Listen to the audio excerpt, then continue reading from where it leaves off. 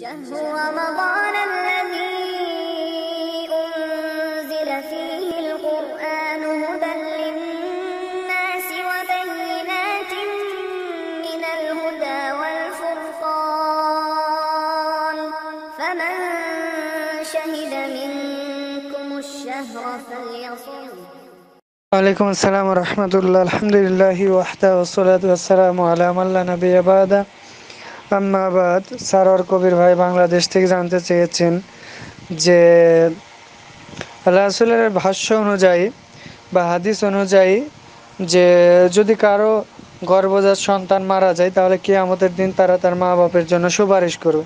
এখন ভাইজানের প্রশ্ন হচ্ছে, যদি কারো সন্তান গর্ভজাত অবস্থায় 4 মাস 6 মাস 7 মাস অবস্থায় মারা যায়, এক্ষেত্রেও কি তারা এই ধরনের মাতা পিতার জন্য সুপারিশ করবে?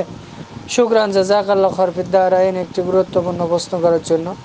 ভাইজান সহিহ বুখারী মুসলিম সহ একাধিক হাদিস গ্রন্থের হাদিস দ্বারা প্রমাণিত যে সমস্ত শিশু দুনিয়াতে জন্মগ্রহণ করেছে, অতঃপর সে শিশু একদিন পরে হোক 1 মিনিট পরে হোক বা যে কোনো সময় প্রাপ্তবয়স্ক হওয়ার পূর্বে শিশু অবস্থায় মারা যায়, তাহলে রাসূলের সহিহ বুখারী মুসলিমের হাদিস অনুযায়ী যে কিয়ামতের দিন তাদের মাতা পিতার জন্য সুপারিশ করবে। এমনকি মাতা পিতাকে যখন জাহান্নামের দিকে নিয়ে যাওয়া হবে তখন আল্লাহর কাছে মাতা পিতার জন্য সুপারিশ করবে, কাপড় ধরে টেনে আল্লাহর কাছে নিয়ে যাবে, বলবে আল্লাহ তুমি আমাকে জান্নাতে দিয়েছো, আমার মাতা পিতাকেও জান্নাতে দাও। আল্লাহ রাব্বুল আলামিন তার এই সুপারিশকে কবুল করবেন, সুবহানাল্লাহ।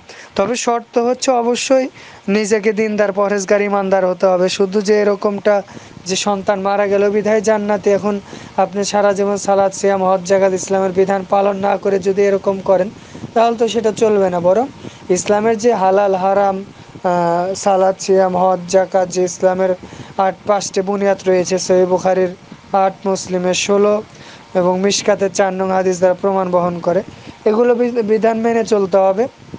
অর্থাৎ সহিহ বুখারীর হাদিস যে ঈমান ইসলাম ইহসান হাদিসে কুদসির যে কথাগুলো বর্ণিত হয়েছে এগুলো মেনে চলতে হবে। এরপরে যদি সন্তান মারা যায় তাহলে আশা করা যায় ইনশাআল্লাহ সেই সুপারিশ তাদের জন্য সন্তান তার সুপারিশ কবুল করবে এবং আল্লাহ রাব্বুল আলামিন কবুল করবেন, সুবহানাল্লাহ।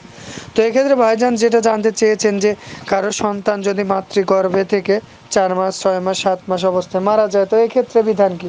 আসলে ভাইজান এখানে কিন্তু আল্লাহ রাসূল হাদিসে বলেছেন যে দুনিয়াতে ভূমিষ্ঠ হওয়ার পর জন্মগ্রহণ করার পরে যদি মারা যায় তাহলে সে তার জন্য সুপারিশ করবে। তো এক্ষেত্রে তো সে মাতৃগর্ভে মারা গেছে, হয়তো ভ্রূণ অবস্থা অথবা সেখান থেকে সে প্রাণ সঞ্চার হওয়ার পরে মারা গেছে, কিন্তু সে দুনিয়ার মুখ দেখেনি বা দুনিয়ার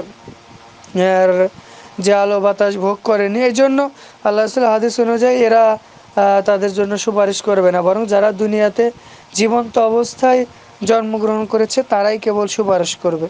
তো আশা করি ভাইজান উত্তরটা বুঝতে পেরেছেন। আল্লাহু আলাম। আসসালামু আলাইকুম ওয়া রাহমাতুল্লাহ।